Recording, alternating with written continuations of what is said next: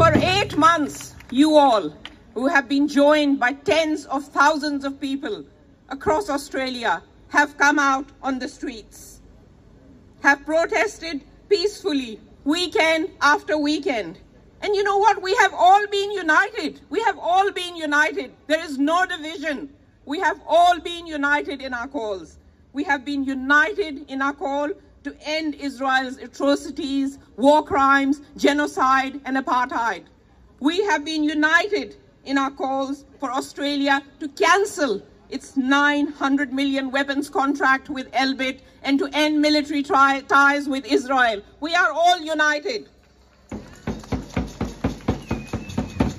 We are united in our calls to sanction Israel.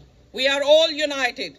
We are all united in our calls for Australia to join South Africa's ICJ case against Israel. And we are all united in our calls for a free Palestine.